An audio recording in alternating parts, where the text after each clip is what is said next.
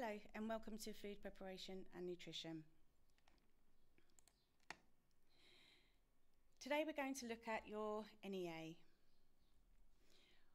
Why do the NEAs, what the NEAs are, and show you an example portfolio.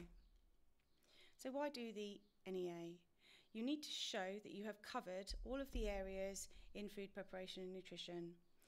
We have food, nutrition and health, food science, food safety, food choice and food provenance. Upon completion of this course, students will be qualified to go on to further study or embark on an apprenticeship or full-time career in catering or food industries. You'll show your knowledge and understanding, your creative thinking skills and problem solving. So what are the NEAs? You have two NEAs in food preparation and nutrition. A food investigation task and a food preparation task. The food investigation task is worth 30 marks and 15%. The food preparation task is worth 70 marks and 35%. That totals at 50. That, along with your exam, which is 50% also, is 100%. So, we have the first NEA. This will be introduced to you in September.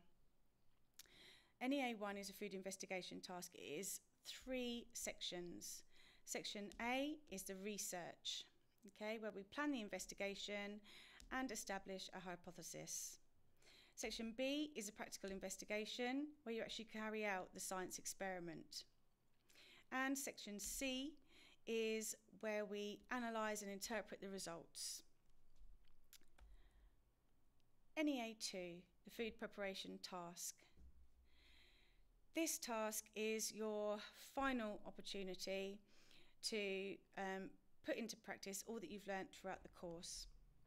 You'll create a portfolio which is no longer than 20 A4 pages and with a font size of no bigger than 12. The portfolio will show evidence of research in the task, which is worth 6 marks. That is where we analyse the brief and we carry out the research. Then we demonstrate technical skills. That is done by planning and carrying out 2 to 3 technical cooks. These cooks are complex cooks.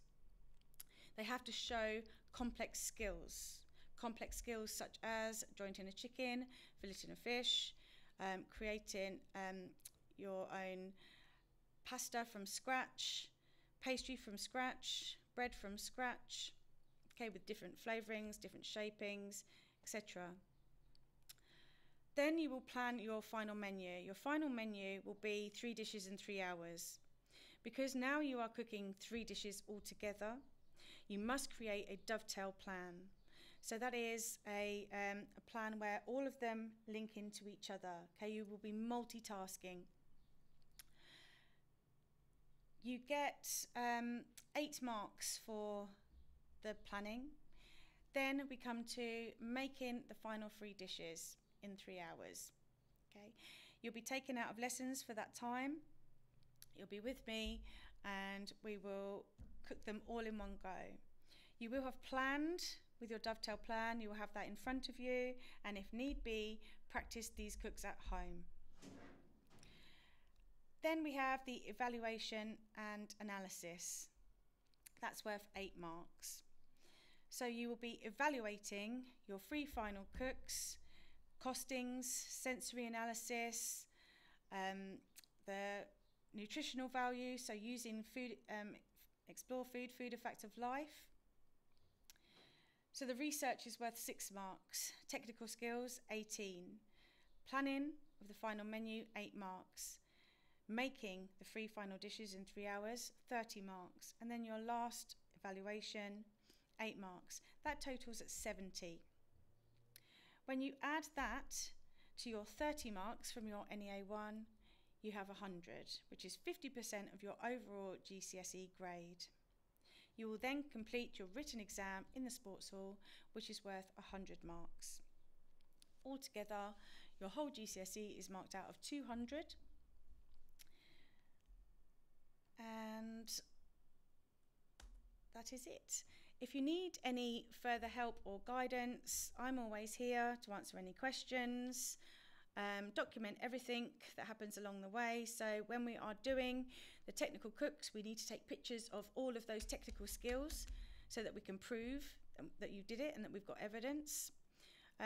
Focus on developing your knowledge and skills throughout the course. So practice these things at home as well as actually completing it in school. Attend DT Club on a Wednesday. I'll be in the food room and you can come in any time, any Wednesday, to either practice a cook or complete some written coursework. Use the resources and guides available at the AQA website and also on It's Learning. Contact me at any time via It's Learning message or email. Thank you and good luck.